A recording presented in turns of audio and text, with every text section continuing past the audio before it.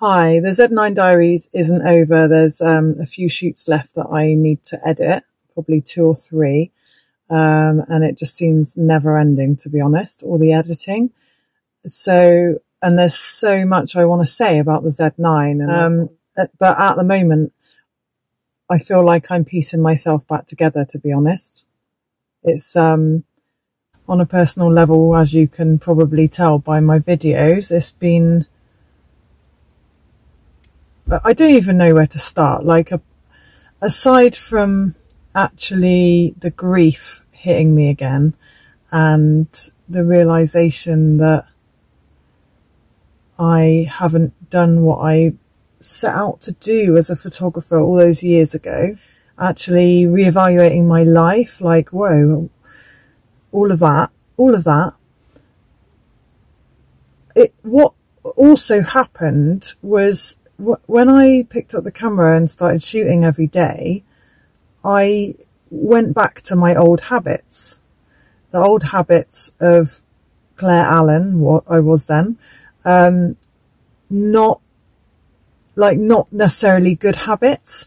So since the car crash, when I stopped doing my photography and went on a different path, I suppose, I started meditating. I do prayer every single day. I practice gratitude every single day.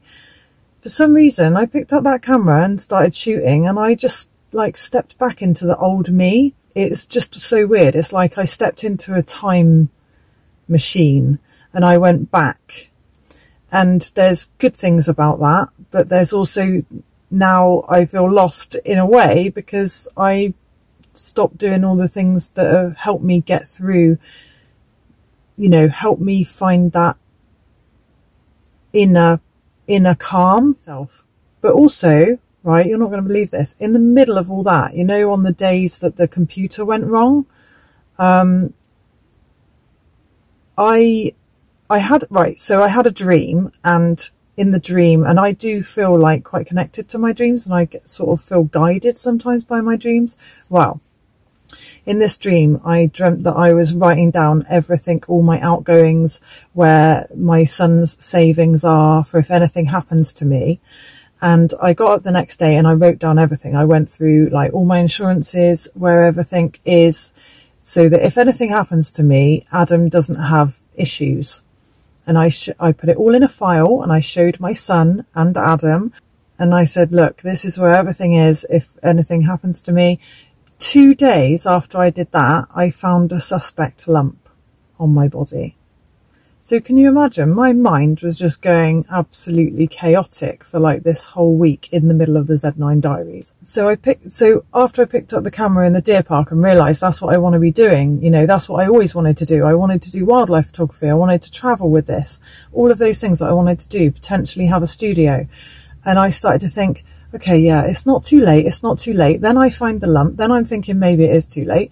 You know, my mind just went on overdrive. And then when I got the all clear, I felt elated for a day.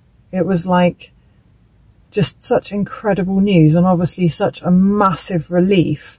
And I felt like I'd been handed my life back. And with that was the message, okay, here's your life again. What are you going to do with it? You know? And my mind's just all over the place. And it felt like everything's different, but nothing's changed. You know that feeling? And so I just feel a little bit like a rabbit in the headlights. It's brought me back to, my thoughts for like Claire's School of Photography, for example, because some of the things I've wanted to say to you guys, I've stopped myself saying it because I'm just like scared of feeling overwhelmed, because I don't know how, like my vision for things is so big, but it's like once I commit, once I say something, like that's the pressure on me, you know, like saying I would shoot every day with the Z9. I tend to put a lot of pressure on myself, but I kind of I'm going to just say my ideas out loud. I I just feel like this channel is all about me, and I don't want that. I would absolutely love to see your photos. And so we could do something where you could send me some photos and I could maybe do like a monthly, or not monthly, but however often we feel like a little sort of like critique, like your photos, my thoughts. I love doing this. Sometimes my brother will send me a photo and I'll just give him all my feedback. And sometimes I won't be able to help but stick it in Photoshop and give it a little edit and then send it back to him like revamped. And I've been thinking this for a while, that I really want to see your work.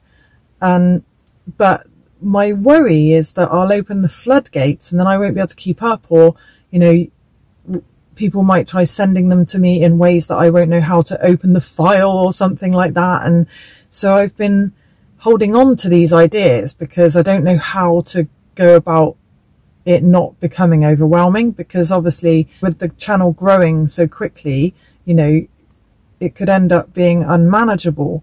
But I started a Claire's School of Photography Facebook group quite a while ago with the thought of like starting to expand, but I haven't told you about it because I just thought, oh, I don't know, like maybe if we had one way where you sent me some photos, if you'd like to, just one photo each that you'd like to like enter into this thing, and we just agree on the best way to send it. Like my brother sent me some stuff on WeTransfer and that went okay.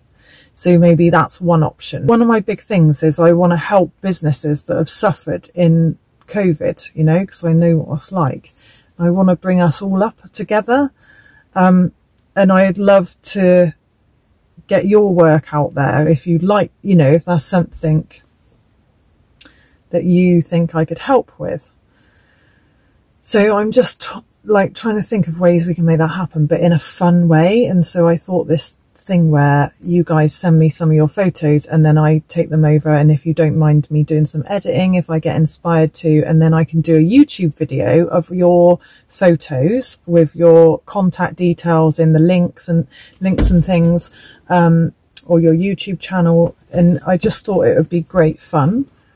So that's one idea that I've been too scared to tell you about. Yeah, and I see Claire's School of Photography as not just me teaching photography. So I see Claire's School of Photography as me holding the space.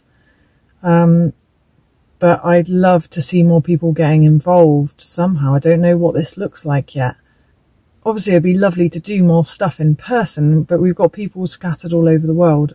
I loved how I collaborated with Varhography on the interview. That was amazing. I'd love to do more stuff like that. And just, I really would love Claire's School of Photography to be more interactive. I don't just want to hide behind the camera. I want to have, you know, proper meetings with as many of my subscribers as I can. That would be so great, wouldn't it? Wouldn't it just be amazing to just meet up, have a meeting place and just all meet each other for the first time? It would be just so exciting, wouldn't it?